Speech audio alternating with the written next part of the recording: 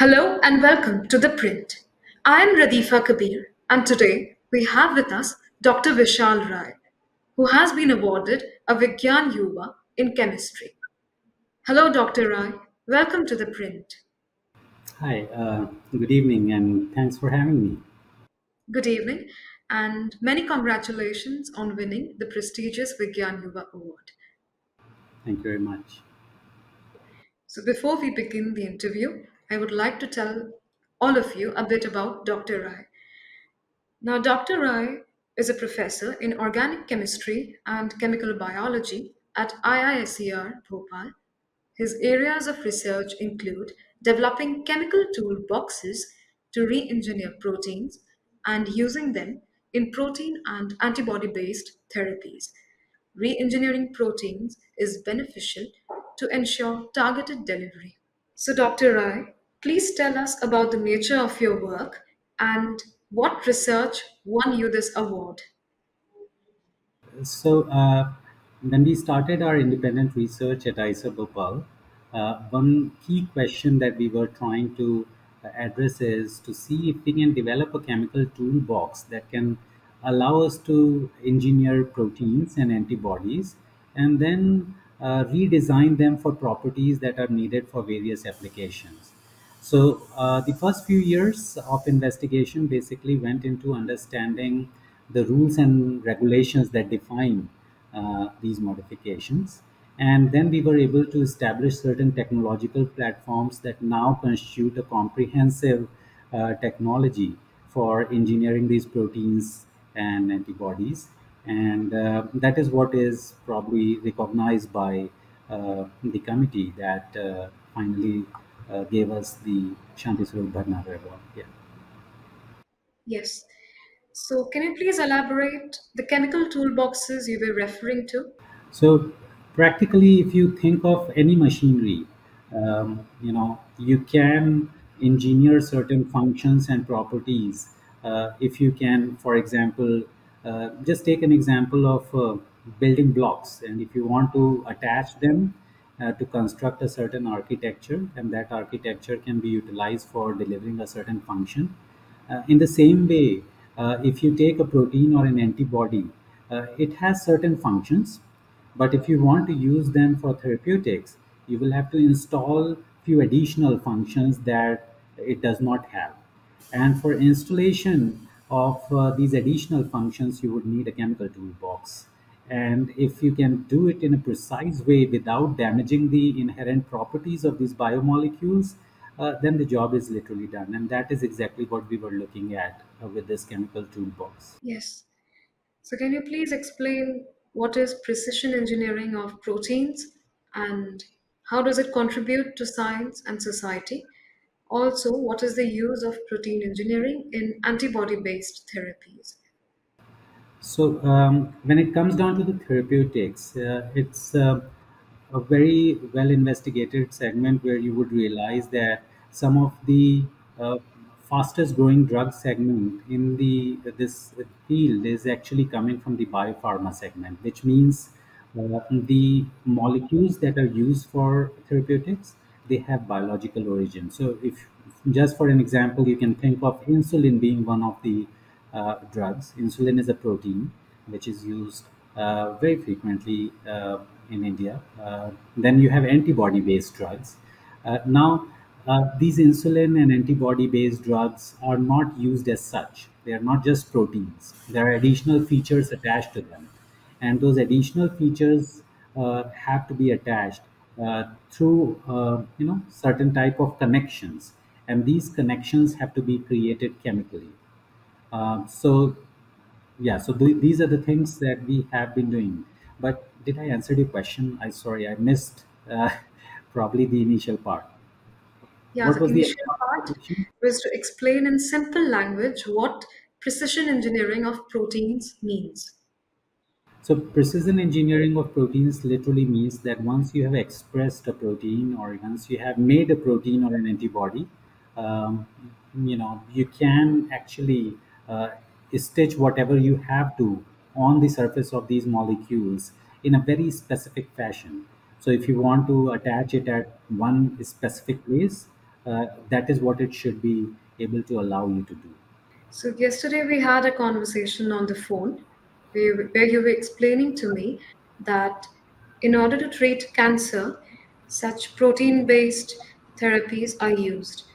For instance, any cell or any tumor, it consists of certain kinds of cells, these are called antigens, and to attack these antigens, antibodies are required.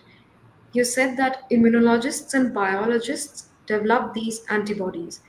However, the antibodies are not toxic enough to kill the tumor cells.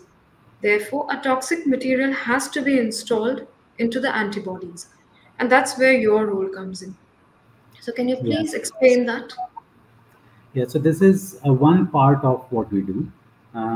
Just to elaborate it a little, so what happens is if you just look at one very specific example for, in this case, you can consider trastuzumab, which is an antibody-based drug right now in the market, and then it is used for treating HER2-positive breast cancer patients. So in India, in fact, if you notice the biosimilars that came recently, they are biosimilars of trastuzumab. Now, the point is that these antibodies are highly specific in detecting these antigens that are there on the tumor cells, but not on the normal cells. So that's their one feature that they have, and they're very good at it. Means they can go and target tumor without really harming the normal cells at all. But they, as you rightly pointed out, they are not toxic to a very good extent, which means you will have to give a lot of antibody to the patient to actually kill those tumor cells. And that is one problem because what happens is that because of this high dosage, often patients who are suffering from HER2 positive breast cancer would develop resistance against these antibodies.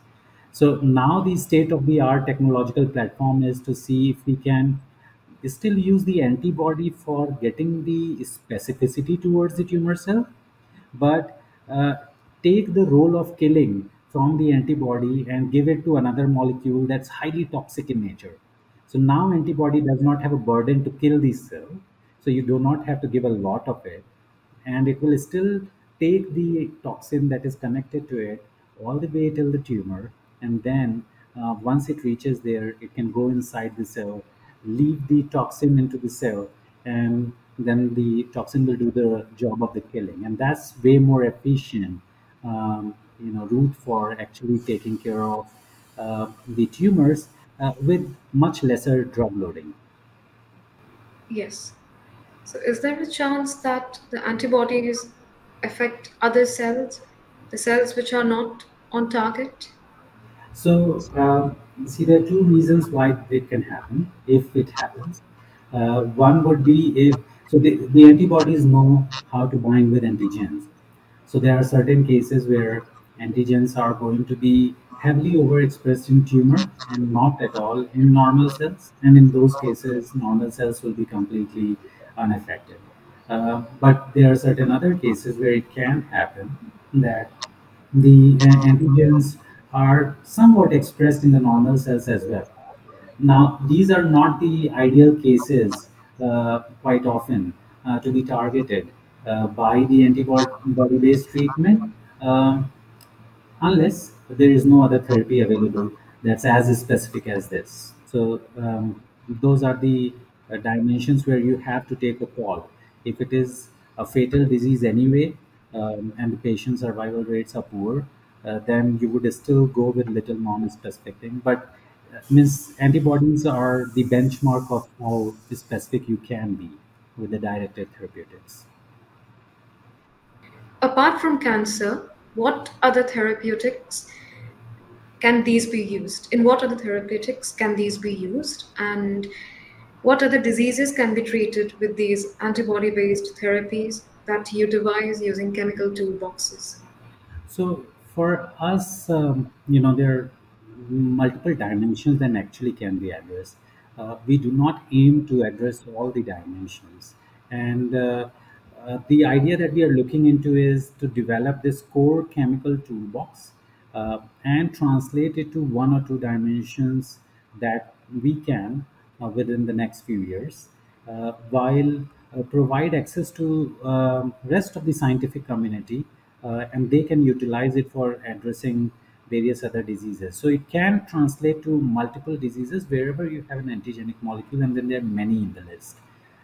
It's just that for targeting different diseases, it takes a lot of resource per pipeline, and it becomes impossible for an academic group actually to go beyond a certain point and forget about going to the multiple disease dimensions.